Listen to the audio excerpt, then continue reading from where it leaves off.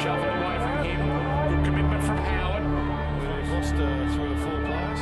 To Judd, gets past Ball. Ball hurt himself again then. Okay. The umpire saying decided that it is causing him a lot of pain.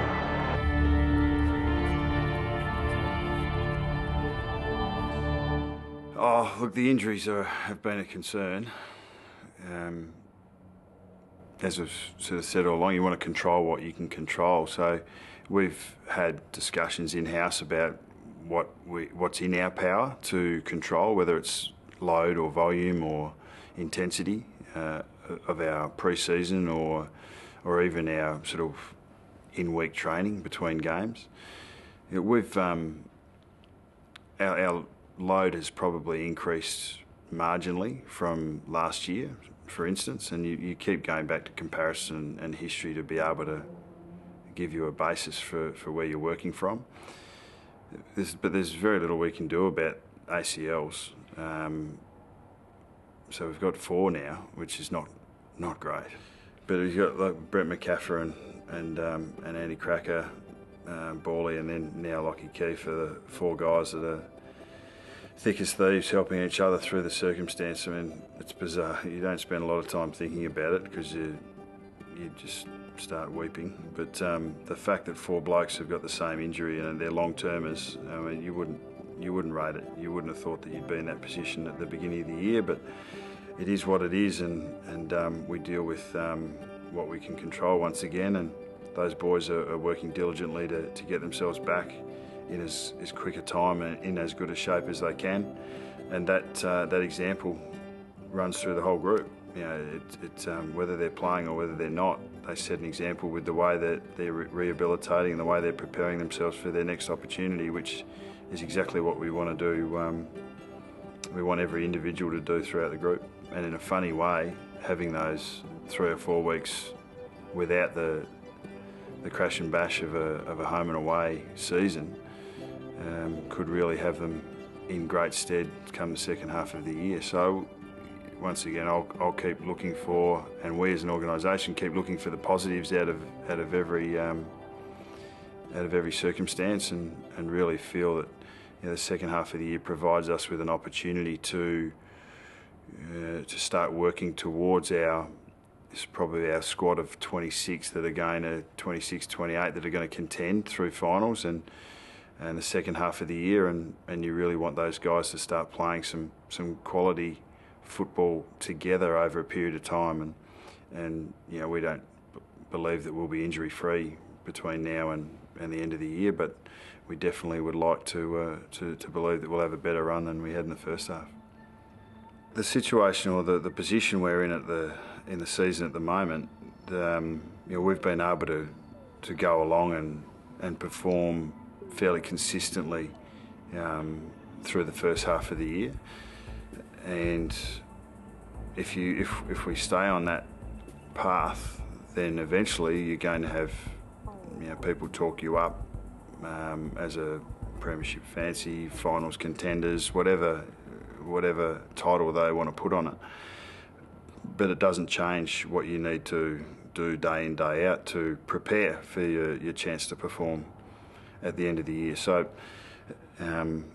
whilst there's that external perception of where you're at and what you're capable of, the focus comes straight back to what's immediately in front of you. It might be a weight session, it might be a recovery session. For the coaches, it might be an opposition analysis of the next opponent. It'd be Robert Harvey having a look at the stoppage structures of the next team we play. Ben Hart and Matty Lappin looking at their respective divisions and making sure that we tinker with our game plan so that we're 1 or 2% better next week than we were last week. And I think there's still a little bit of white line fever in all of the coaches on our panel. We've got a real fierce desire to succeed and to be a part of a successful environment.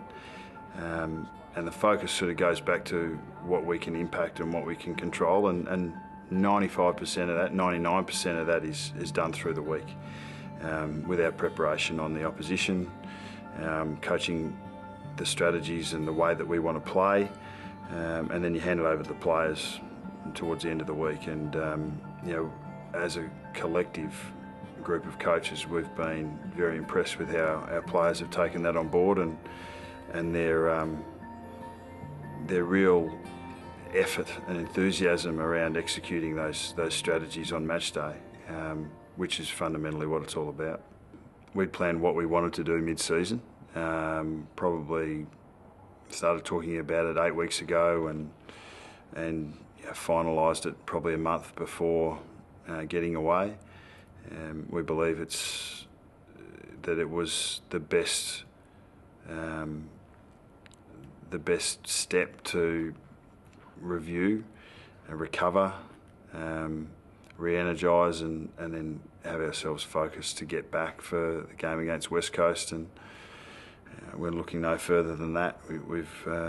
We see them as obviously a legitimate top 4 team, and a team that's played some very good footy through the first half of the year, and we're going to have our hands full. So our entire focus now, after rejuvenating sort of over the last week, is to make sure we hit the ground running and look after round 13.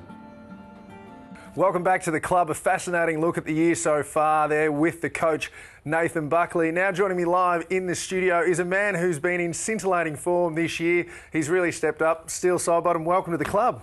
Thanks, mate. It's a pleasure to be on.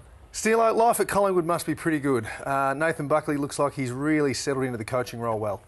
Yeah, he has, and the 2 years prior to him being the head coach, he was assistant, and obviously, I suppose he's done his apprenticeship, like they say, and I think he's been outstanding to date now. So yeah, good on him.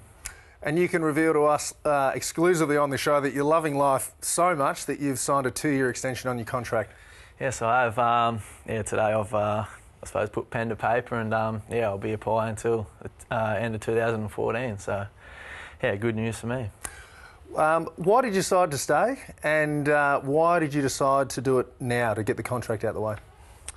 I think we've obviously got a pretty close knit at the club at the minute, and I think I'll be mad to leave. And as you said, why did I do it now? I didn't really plan. I think it's just how it's really worked out, and I suppose now I'm just happy that it's done and dusted.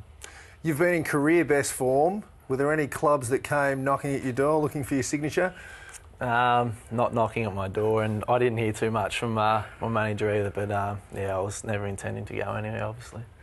Can you tell us, is there anyone else at the club that you think might be close to signing? With some more good news, Bawley and Blair have both re-signed today as well for an extra 2 years, so it's great for them, and obviously great for the club as well to get as many people to sign as we can now. Moving forward, to be successful, we obviously want to try and keep the group together. Is that something that you talk about as a group? I don't think we don't get together and talk about it, but I think a lot of players play for success, and the guys have want to hang around with the group we've got, because it's obviously some exciting times to come. So the more guys we can get to sign on now, well, then hopefully more success we can have. How important are players like Luke Ball and Jared Blair in the team, and how important is it for the rest of the team to know that they're staying? I think it's massive, and to see that them quality guys that are signing on, it can only help, and other guys see them sign on and think that the club can only go forward, and hopefully they can put pen to paper as well pretty soon. You've just come back from your mid-season trip to Port Douglas. What were some of the things that you discussed on that trip in regards to the rest of the year? We obviously went back over a bit of the first half of the season and reviewed it, and took some positives and what we need to work on as well. But I think we've been going not too bad, and if we can keep taking a few steps towards I suppose up in that stance, we'll hold ourselves in good stead for the rest of the season. Well, mate, you look great standing there next to us. Can you stick around till after the break? I can, mate. I'll be happy to. There you go, ladies and gentlemen. More of Steele Sidebottom coming up after the break on The Club.